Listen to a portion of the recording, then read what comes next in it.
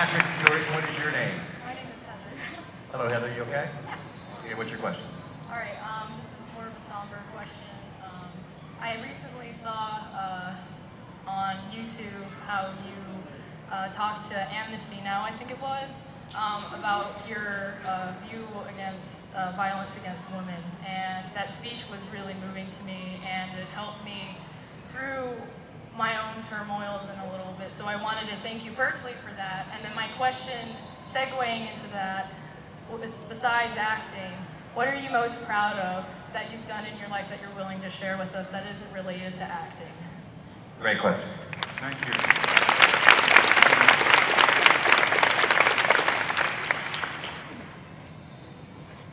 I think you have very beautifully linked the important things together.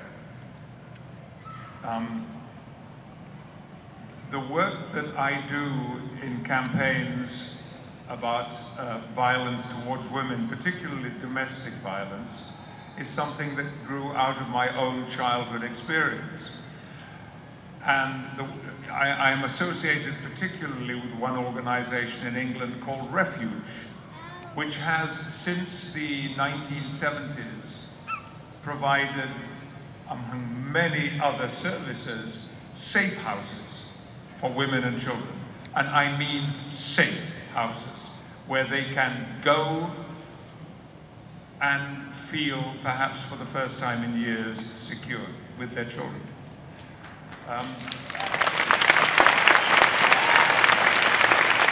Refuge is a great organization. Now, a few months ago, I did do this event, the Million Man Pledge, which was co-sponsored by the United Nations. And it is a great campaign, which is based on the belief that the people who could do most to improve the situation of so many women and children are in fact men. It's in our hands to stop violence towards women. So I do what I do.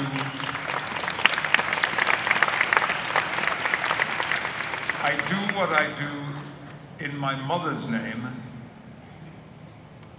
because I couldn't help her then. Now I can. But since, and I've talked often about this, I'm on record about my childhood, but last year I learned things about my father that I didn't know and my elder brother didn't know.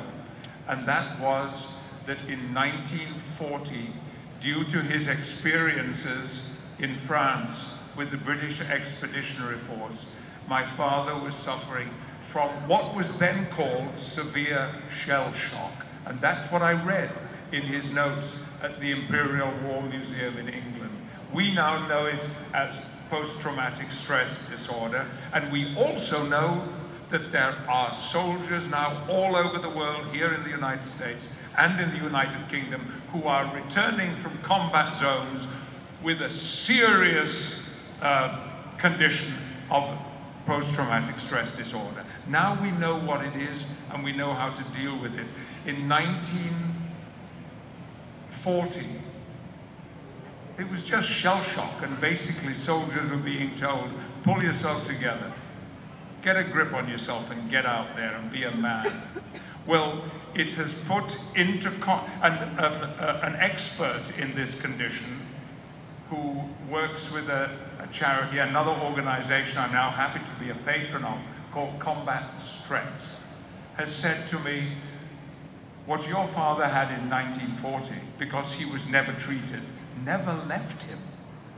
And all the conditions of your childhood that you have described to me are classic symptoms of veterans who were suffering from this serious psychological and physical illness. So I work for Refuge for my mother, and I work for Combat Stress for my father in equal measure.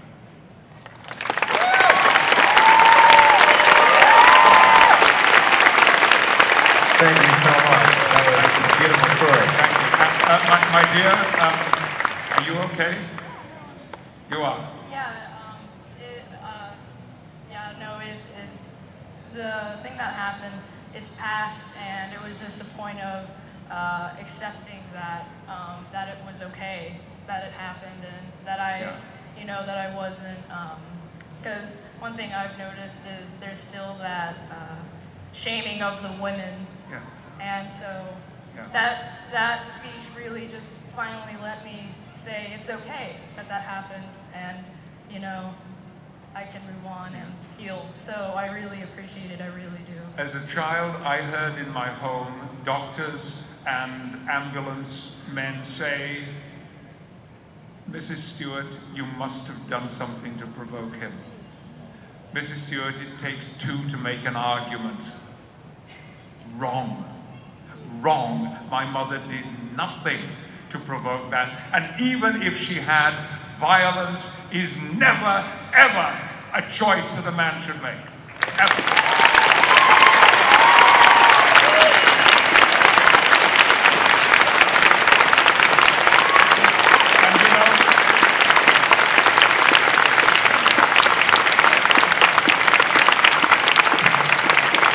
Guys, thank you.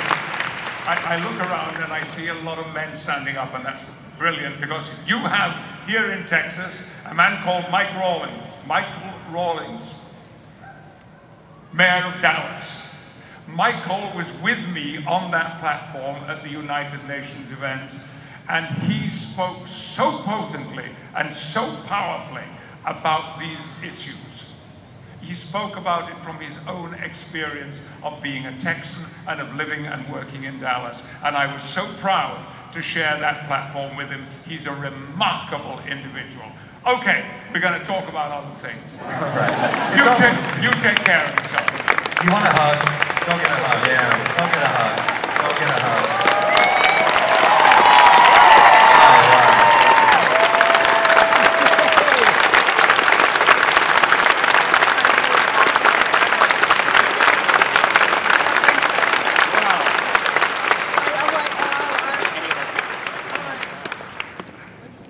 Almost impossible to follow. So.